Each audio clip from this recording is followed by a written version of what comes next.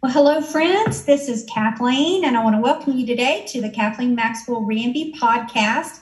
And I am super excited to have a friend with me today. I know this is a little deviation to the way I normally do things, but hey, it's a new year and a new time. And so I'm trying some new things. And I have asked my dear friend of the last 13 years, Teresa Morrison, to join me. I'm going to interview her and we're going to all glean from her wisdom. Goodness, I could say many wonderful things about Teresa. She is a fabulous woman of God. She's been someone that has worked with me along the way during some of the toughest times of my life. And she has a fantastic Facebook group called I Believe, which I'll let her tell you a little bit about that, because I would encourage you to join it. She writes inspirational things and puts them up, and also just helps us go deeper in our relationship with God. So welcome, Teresa. Hi, Kathleen. Thank you for having me. I'm totally blessed. I appreciate the invite. Yeah, so tell everybody a little bit about you. Sure thing. I live in New Mexico. I've lived here for 14 years. I moved from beautiful California to the beautiful desert in New Mexico, where my husband and I laugh and he says that there's going to be rivers in the desert for us. So it has been that. It's been a beautiful transition. But I'm a wife, a friend, a sister, a daughter. To some, I'm called Auntie. I'm also a real estate broker in New Mexico, in addition to having a ministry called I Believe, where there's a beautiful community of people. I just love the community. They're from all over the world. I blog, I vlog, I encourage people, and I too interview authors, pastors, ministers, those that really pour into the community. So thank you for having me. Yeah. I really appreciate what you do, and I have to attribute just some of the different countries that have joined my podcast to you and what you've posted on I Believe. So it's been fun to partner with you. And so today I want to talk about just how can we come up higher, challenging ourselves to keep growing in the Lord and thinking the way he thinks and seeing things from his perspective, because I think my goodness, there's so many things to distract us right now with all that's going on crazy in the world. And so, Teresa, tell me, how are some ways that you do that? Yeah, if I shared a word for today, it would be still and settled on the inside. So today I'm really prompted to remind the listeners to take time for you. There's honestly a place inside of all of us that needs that stillness, where you can just listen and still your soul. There's so much, as you mentioned, there's so much going on in the world, and we can just be filled with a lot of things that really boggle us down. And God has called us to live lightly, to live with joy, to live in fullness. And a lot of our heart posture, a lot of the things that we take into our heart, which is our mind, our will, and our emotions, there are times that it just gets overloaded. It gets boggled down. And that's what I want to talk to the listeners about today, is to just be still and settled on the inside, because we're always wanting to make room on the inside for more of what God has, to more of what he's saying to us personally during the day. And that doesn't necessarily mean that at the beginning of the year, you sit down and say, okay, well, this year I'm going to spend from 5 to 6 every morning with the Lord. Well, how many of us know that we start off well and then we kind of dwindle off around February, And so my thing is just having spurts during the day and just keeping the Lord in front of you and just stopping and pausing during the day. And I think that really helps us to continually be in communication. You know, Paul talks about praying continually in the Spirit, and part of that is really having the Lord on our heart and interacting with him and just pausing with him. So just finding spurts throughout the day for me, you know, knowing that I'm fully loved, that God is for me, that he's with me, and just reminding myself of who I am during the day, because I'm a realtor, so I have a lot of busyness in my life, so I have to be intentional about pausing, and that really helps. Yeah. Yeah. And I think we can get going so fast at times, just trying to balance different things. Yeah. And it's, you know, that's what I'm passionate about, with the gathering, bringing God into everyday life, which is a Bible study I lead in person in a couple of towns here in Texas, but, also, you know, those are posted on the podcast. It's just bringing God into our everyday life. And that has been so liberating for me, is that God wants to be a part of when we go to the gym, when we go to the grocery store, when we are cooking dinner, when we're talking to that friend that needs encouragement. It's not just going to church on Sunday. And so I love that is your heart. And, you know, so how do you handle things, Teresa? Okay, say, you know, you just get discouraged. You just get depressed. Something really goes wrong. Mm-hmm. One of your real estate things doesn't turn out like you planned. And you spent all this time, you know, and they say no. I mean, how do you handle things? How do you handle things like that? And so what are some of your tips? Well, I was just talking to a friend yesterday, and I was telling her, because she was grasping everything with her fists really tightly. Everything that came her way, she would just grab onto it. And I said, you know, living lightly with the Lord, sometimes it means that whatever he puts in your hands, people, places, things, jobs, finances, all of those things, loose hands with the Lord.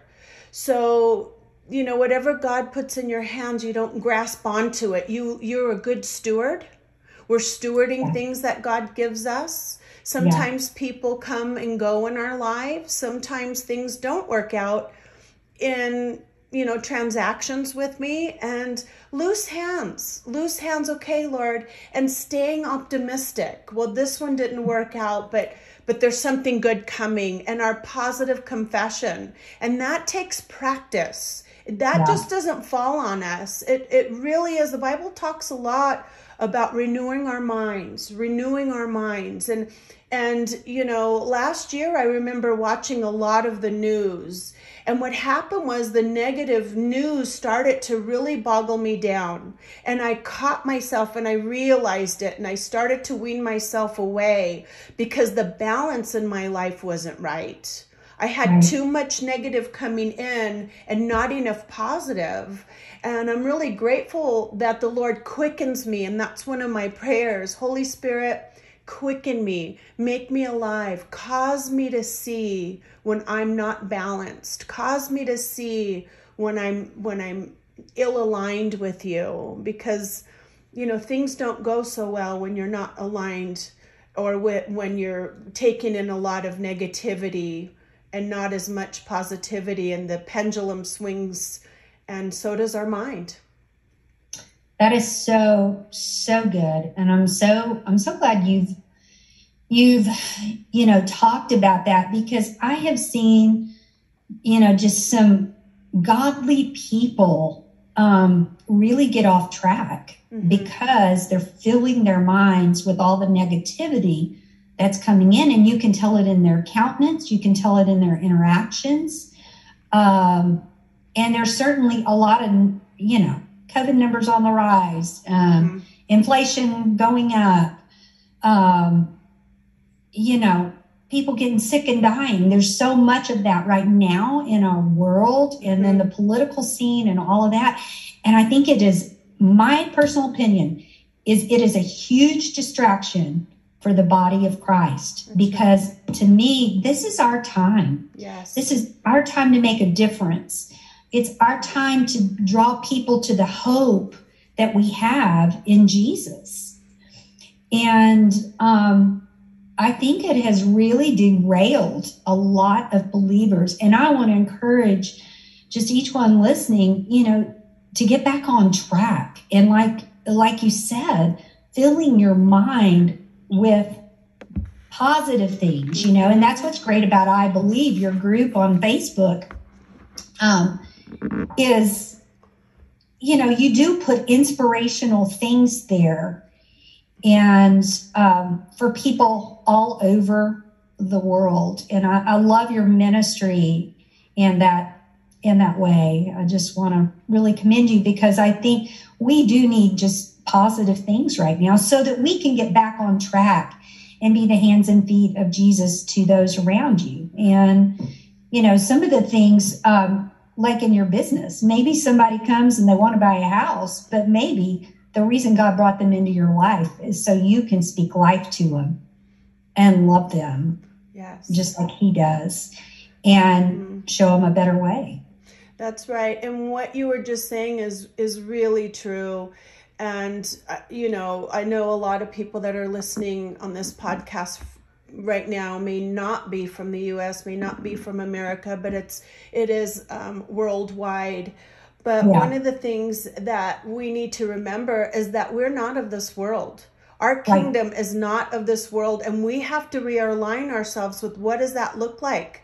And where's my mind right now? Because we could have really low level, and I'm guilty of it, we could have very low level thinking that we are of this world, and we start to walk as people that don't know the Lord, and worry starts to set in, and fear begins to control the way we're thinking. And that's one of the clues that we are out of alignment, because we're not of this world.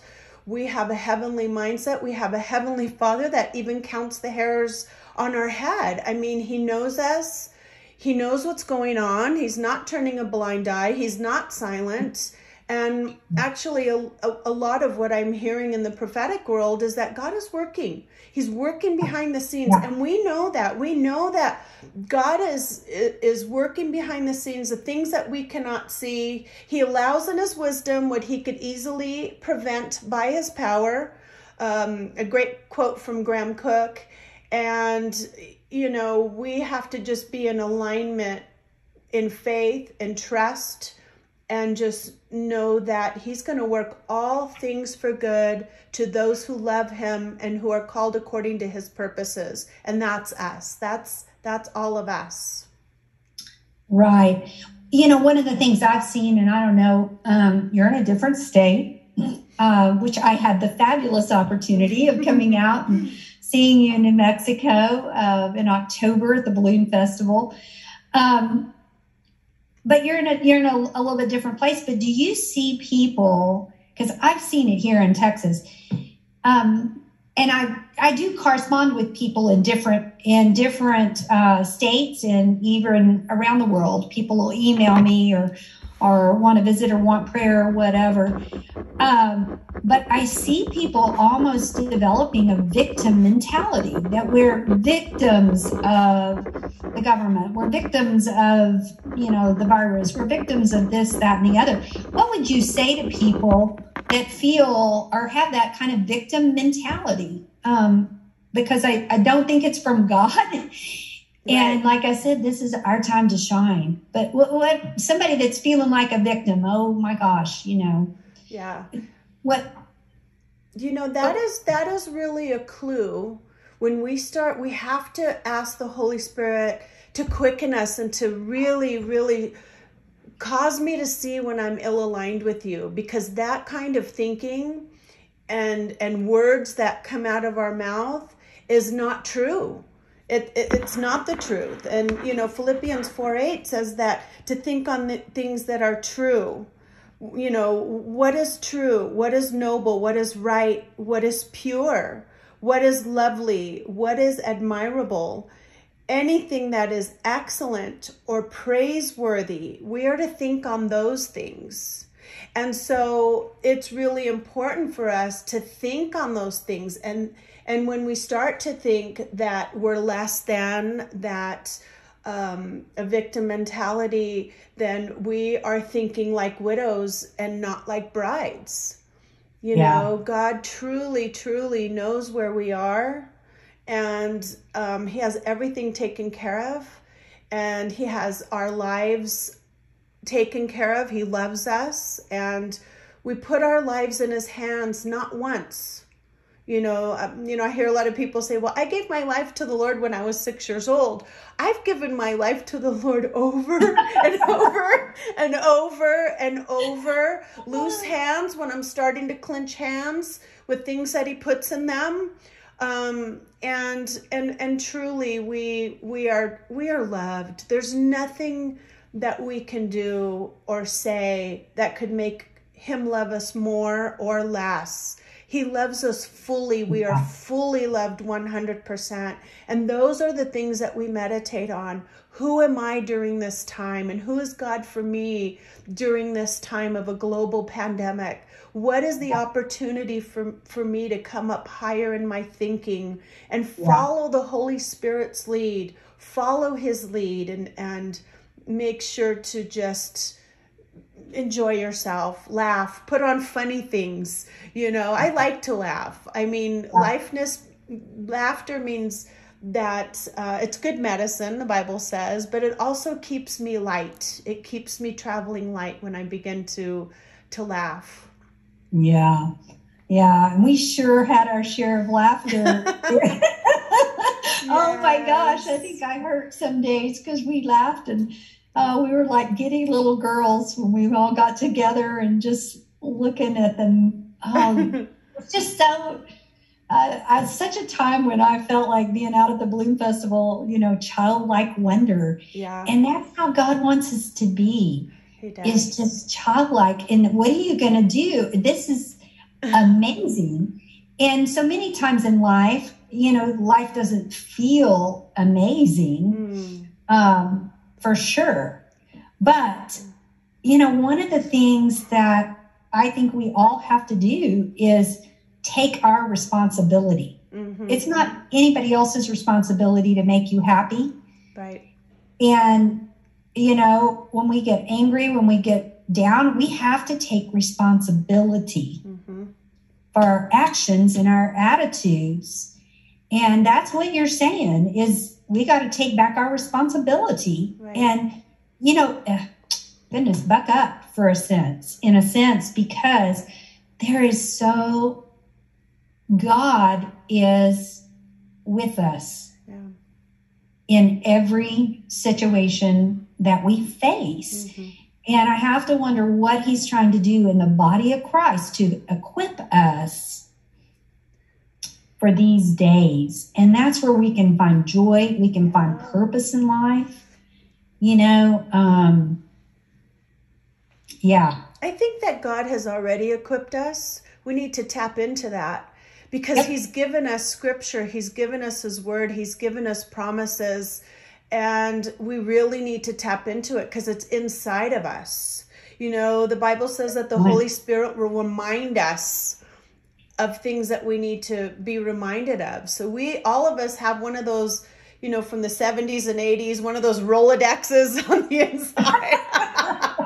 And the Holy Spirit pulls out those little cards and reminds us of scripture, reminds us of our promises. So we are well equipped, and we have to have a mindset of fullness, not measure, of abundance, not lack. And so in order for us to do that, we really need to realize that, God, you've given me everything that I need for this life, That's right. and that's why we pull out our promises, not only at the beginning of the year when it's time to make resolutions. We pull out our promises and we speak them over our lives. We speak them out loud because our heart needs to hear what our mouth is confessing. Our heart needs to hear what is true, what is noble, what is good. Those types of things, and to speak it out. And at first it seems silly. You know, at first it seems silly to begin to speak things out, but we truly need to know who we are in Christ and who God is for us. It's the most important thing in our lives is how we see God and knowing how he sees us. And I'll give you a real quick story. People, you know, you get really good clues on how God sees you is when people tell you, like people would tell me, Teresa, you're so kind. And I didn't just hear it from one person. I would hear that a lot.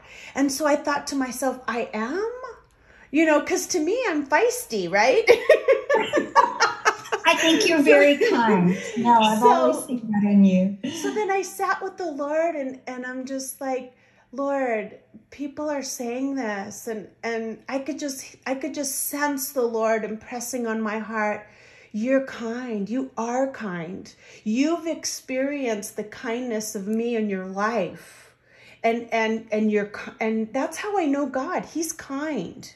He's been. If I could describe God, he's been so kind to me, and that character of the Lord somehow got on me. And people can see that. So when people say, gosh, you're really patient, or you're really kind, or take note of that, because that's how people are perceiving you.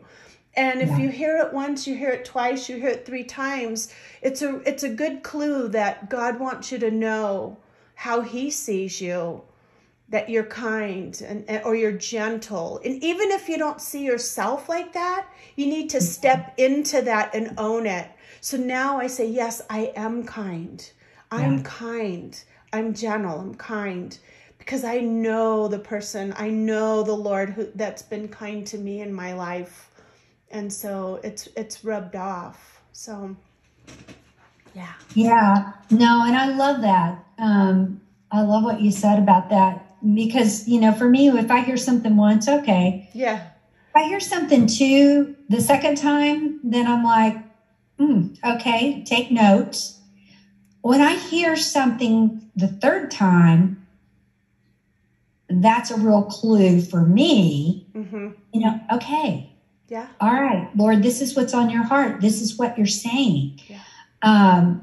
This is what, you know, like you said, really coming into agreement with the Lord.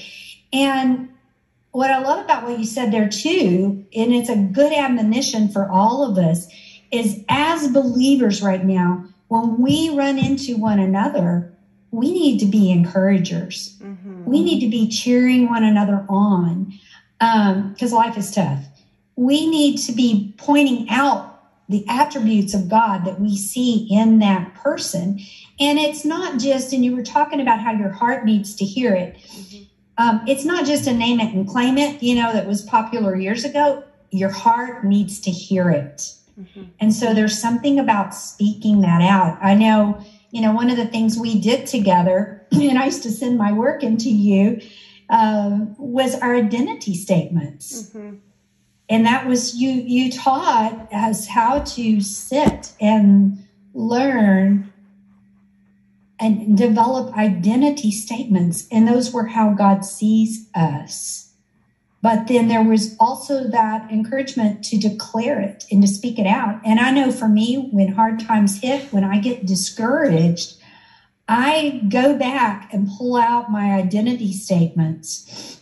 When I feel I'm going into a new season, I ask the Lord for a new identity statement, you know, because it just keeps me on track and on target and helps me, like we talked about in the beginning, come up higher from our earthly thinking. Absolutely. And for those of you that are listening, if you want to learn how to distill and how to actually come into your identity, your I am statements, like Kathleen is talking about, Alison Bound has some really good books.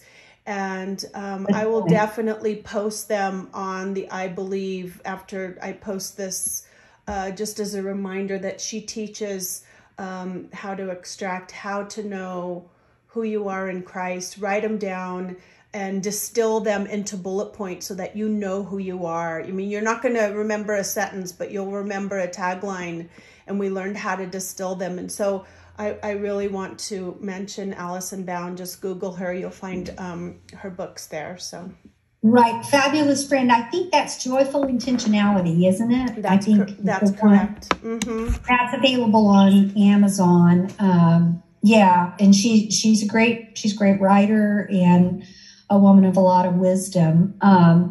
So yeah, you might check out her book with that. So as we wrap up, is there anything closing you'd like to say before I end this little fun adventure we've been on today?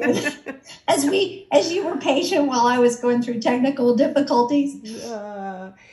I just want to leave with the listeners to, Jesus paid a tremendous price for us to live life and life more abundantly. And so, we're the great inspectors of our own life, and we don't want deferred maintenance in our life. We want this house to be, in order, and just, it gets messy, of course, but live life to your fullest. Just, that's what Christ paid for. Even during this time that we're in right now, it's not going to be forever. That's right.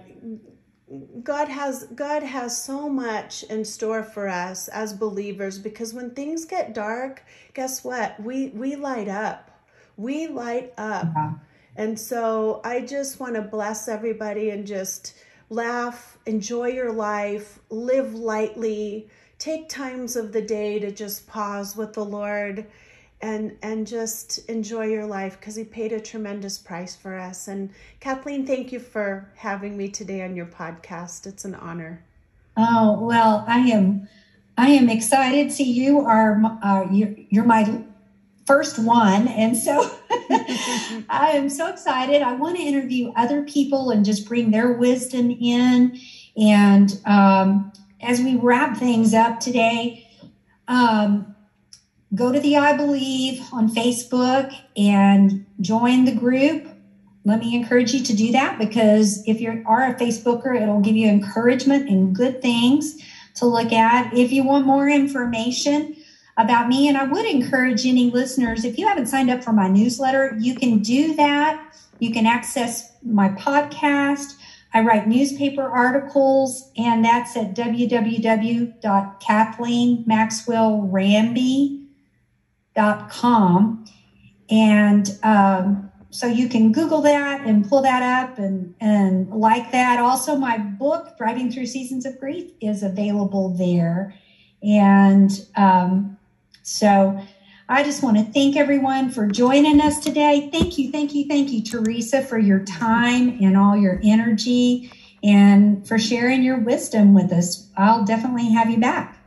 Thank you.